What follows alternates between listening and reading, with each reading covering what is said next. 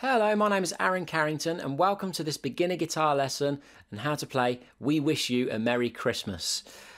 Before we get zoomed into the guitar, let me run a couple of things by you. The first thing is the time signature of this song. It isn't counted in 4, it's counted in 6, okay? So in the back of your mind, you're going to have the following.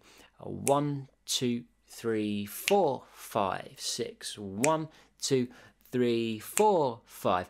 We wish you a Merry Christmas. We wish you a Merry Christmas.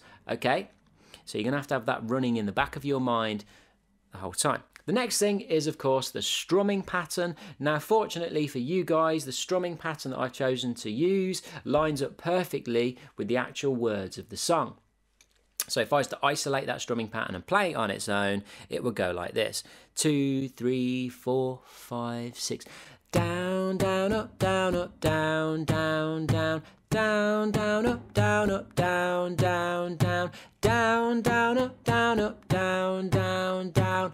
Down, down, down. Those last 3 chords, all downstrokes, but you can hear how it lines up with the words, hopefully there, because I sang the melody for you. And then, of course, we're going to have to know which chords are actually used. So the chords used in this song are as follows. We have G major and C.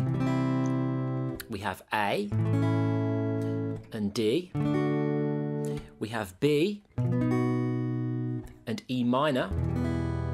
And then to finish the song, it goes C, D, G.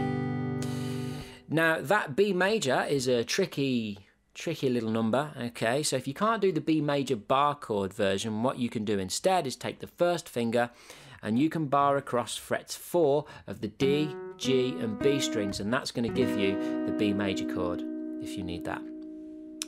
So, without further ado, for your benefit, let's get zoomed in. Okay, let's get a closer look at these individual chords. So we're starting with a G major chord. Our first finger goes on the 2nd fret of the A, our second finger goes on the 3rd fret of the low E, and then our third finger goes on the 3rd fret of the high E string there. And all the other strings are open and we actually strum all of the strings for that chord. That gives us our G major chord there.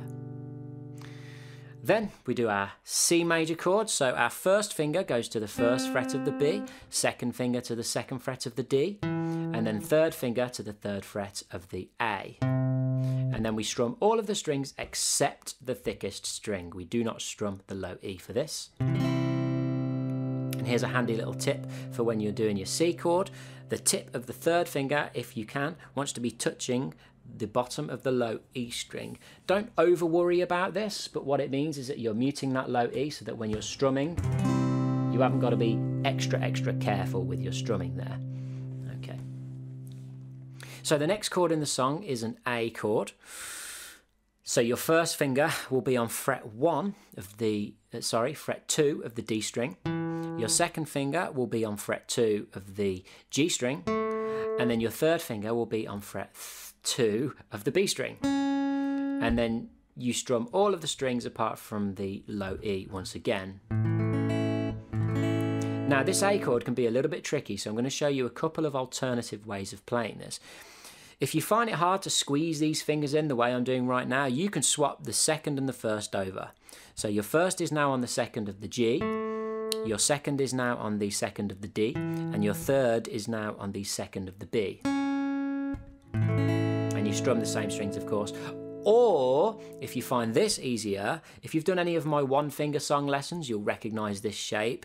So you put your first finger across the 2nd fret of the D, G and B strings, and then when you're strumming, only strum the A, D, G and B. So you're strumming the inside 4 strings for this version of the A chord. So far we've had G, and then C, and then A, whichever version of A you're going to do. And then we're going to do a D chord, and to do a D chord on the guitar, our first finger goes to the 2nd of the G, our second goes to the 2nd of the high E, and our third goes to the 3rd of the B. And we strum the thinnest 4 strings. We do not strum the low E, we do not strum the A, we strum everything from the D string downwards. So G, C, A, D, So this next chord is the granddaddy. It is a B major bar chord, quite difficult if you're a beginner. So let's figure out how we do this one first of all. We bar across the 2nd fret and we bar all of the strings except the low E, but the tip of our first finger wants to be touching that low E string, so the low E string is muted. So if we were just to play with the first finger without putting the other fingers down, it would sound like this. Okay? And then we can start to join those other fingers in. So this is where it becomes very, very stretchy and difficult. So your 2nd finger goes to the 4th of the D string. So you've now got the bar plus the 4th of the D. Then your 3rd finger goes to the 4th of the G string. And your pinky goes underneath that on the 4th of the high E. And that is your B major bar chord, and that is pretty difficult. To be honest with you, even after years of playing, I still find that one a little bit difficult at the moment because it's not something I commonly use. I normally resort to this one with the pinky, and it's never failed me. So you could try that one as well, where you bar across with the pinky. But the easy version of that chord that I think most of you are going to be able to do is where you take the first finger and you turn that B major bar chord into a 1-finger chord, and you bar across the D, G and B strings at the 4th fret. So you're taking that bar out of the equation, you don't need that, and you're just playing the D, G and B strings. That's going to give you the B major there. And the next chord in the sequence is E minor. First finger goes to fret 2 of the A, 2nd finger goes to fret 2 of the D, and then we strum all of the strings, like so.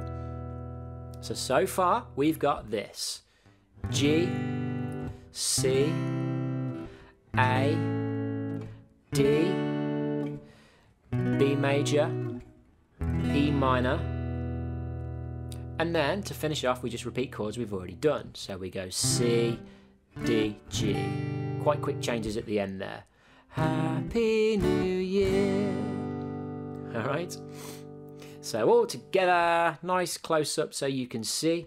We wish you a Merry Christmas, we wish you a Merry Christmas, we wish you a Merry Christmas and a Happy New Year. Wonderful. If you do want a chord chart for that with some chord diagrams and stuff on it, there's a link in the description. Go over to the website and you'll have a chord chart there, and that'll hopefully help you out even further. If you want more like this, check out what's on your screen now.